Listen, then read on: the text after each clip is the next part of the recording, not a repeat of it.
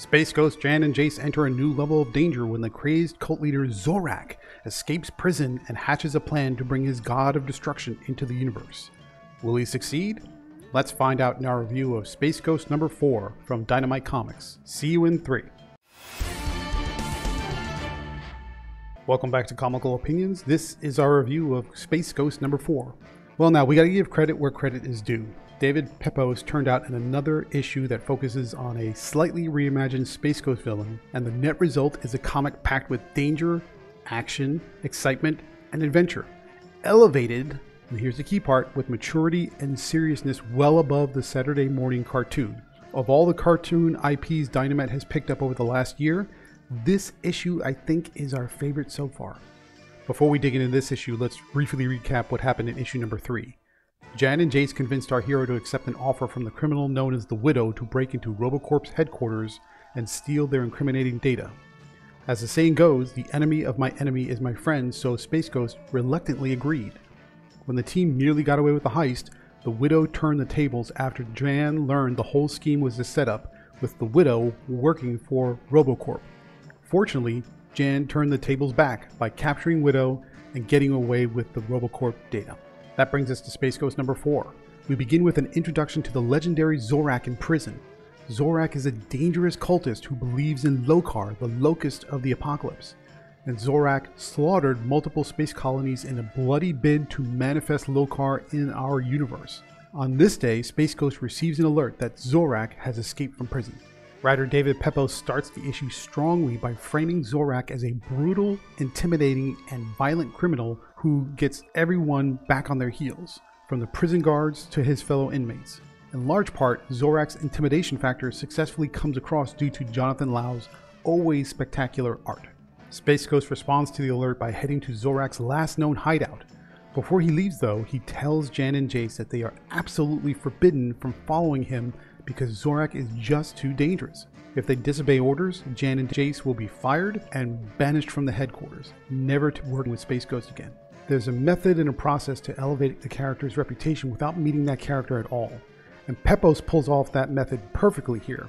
Space Ghost doesn't show fear when talking about Zorak. He's not afraid of him, but his extreme apprehension communicates how big a threat Space Ghost perceives Zorak to be, especially towards Jan and Jace, which adds to Zorak's presence. Jan and Jace agree to behave themselves while Space Ghost flies off to a former Zorak hideout on Bellerophon. Space Ghost finds papers of star charts and maps that suggest Zorak was there and that he's developing some kind of plan with a timetable. Suddenly, Space Ghost is attacked by Zorak's killing robot, Titanor. What follows is, understandably, a titanic battle for survival. If you're a Space Ghost fan and you were satisfied with one classic Space Ghost villain returning, how about 2 for the price of 1? On his best day, the classic Titanor looks like a simplified, featureless robot born out of a mid-century aesthetic for kids.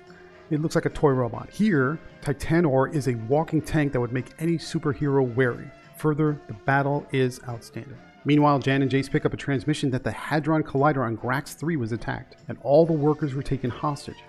No space patrols are close enough to lend a hand, and Space Ghost isn't responding to transmissions. Against Space Ghost's wishes, Jan and Jace take Jan's newly completed space coupe for a spin to rescue the hostages.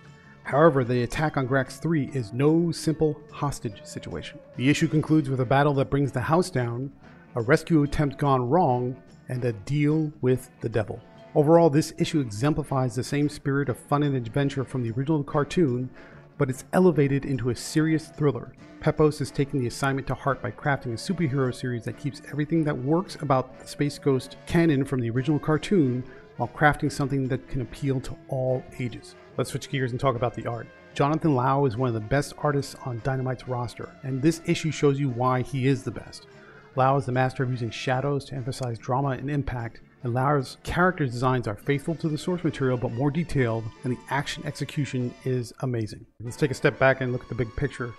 If you're a new reader of Space Ghost and you don't have much more than a passing knowledge of the characters, you may not recognize Titanor. The robot was created by Zorak scientists specifically to defeat Space Ghost. Titanor first appeared in the Space Ghost cartoon episode titled The Challenge, which first aired on December 3rd, 1966. Final thoughts, what do we think about Space Ghost number 4? It's one of the best issues yet. Writer David Pepose crafts a story that makes longtime Space Ghost villain Zorak into a credible and intimidating threat, while Jonathan Lau's battle art looks fantastic. If Dynamite can maintain this level of action and excitement, Space Ghost will be around for a very long time. Therefore, Space Ghost number 4 from Dynamite Comics earns a 9 out of 10. This is the kind of reimagining that respects the source material but gives readers something new. But what do you think? Are you enjoying Dynamite's take on classic cartoon characters? Give us a thumbs up if you're a fan of Space Ghost, and leave us a comment below to let us know which Space Ghost villain you want to see next. Also, remember to click on the link in the description to read the written review and buy this comic to help support the channel. That would be greatly appreciated. So thank you very much for joining, and stay tuned through the outro for more reviews just like this one.